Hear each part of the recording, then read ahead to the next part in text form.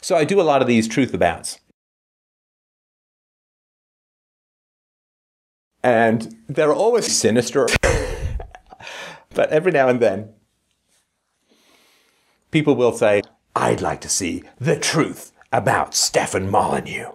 Dun, dun, dun. I mean, there's nothing interesting, really, about Stefan Molyneux. But I will tell you the truth about where we keep all the fertile women bound up and inseminated by sinister... Don't talk about the mothership. But there's some giant mothership, and I always knew that I had the skill and the intelligence and the verbal fluidity to do the dance that dislodges the demons.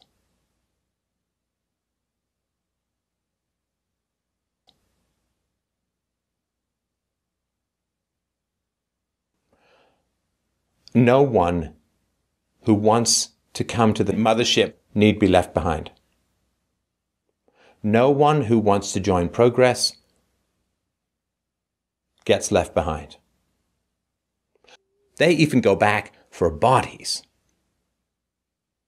But after a while, I really could no longer ignore the reality that I was out, but very few other people were.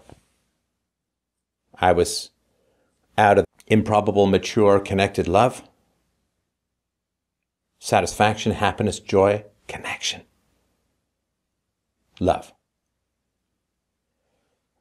And I had found some giant mothership, and part of me wants to just keep running straight over the horizon to the cathedral of the future that I built for myself, to the prison planet cage of abuse. Illusions and delusions of abuse, tyranny, and the hypochondria, and the violence, and the disconnection.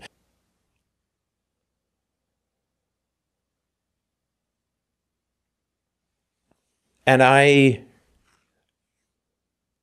felt that the good thing to do, the right thing to do, the responsible thing to do was to go back. To go back, not to drag people, because you can't drag people. Not to push people, because you can't push people.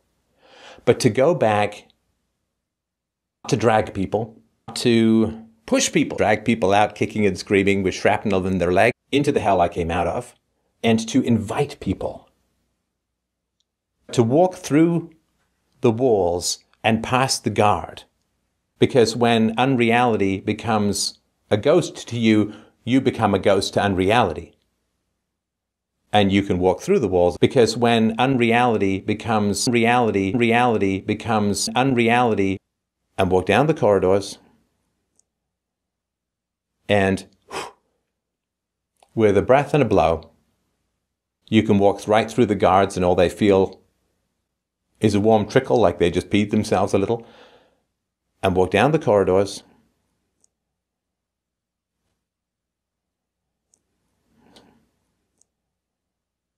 and with a breath and a blow, through those guards with their razor-sharp swords that never come out of their scabbards if you don't believe in them, you can get to light, to sunshine, to butterflies, to birds with rainbows for wings, and unicorns, and all the glorious and great things in life that you think are only myths, but are the only real things there are, in fact.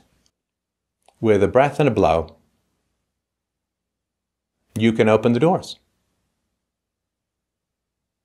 And you can say, you don't have to stay here. You don't have to be a man trying to mate with ghosts until you become one. You don't have to be a man bound up and inseminated by people licking their chains and beating each other with their manacles, which seem firm and matrix-like to everyone in them. You can walk right through that prison. The only truth about me that matters is that I made a commitment years and years ago to go back and to offer to anyone that no one who wants to come to the mothership needs to stay with mummy. You don't have to bond to mummy. You don't have to have affection for your mummy who slumber on the eaten hearts of their own offspring.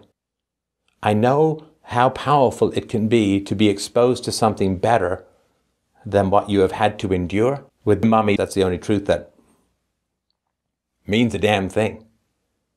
And that's why my heart is pounding, my hand is sweaty, I can't think, I'm 1,000 thoughts of charging around my head, and I say, that's because there's a crack in the wall. That's because there's a crack in the wall. That's because there is no wall except mummy. And you can walk away from abuse, and you can walk away from exploitation and blood sacrifice and intergenerational predation. It can all end. It can all stop. You can move outside it. You can move beyond it. You can move past it. Only connect. Only connect.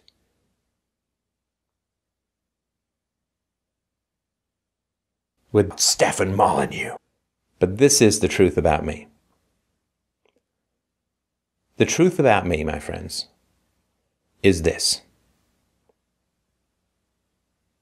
The propaganda and nonsense is what drives me. And it's not a secret. It's in everything that I do.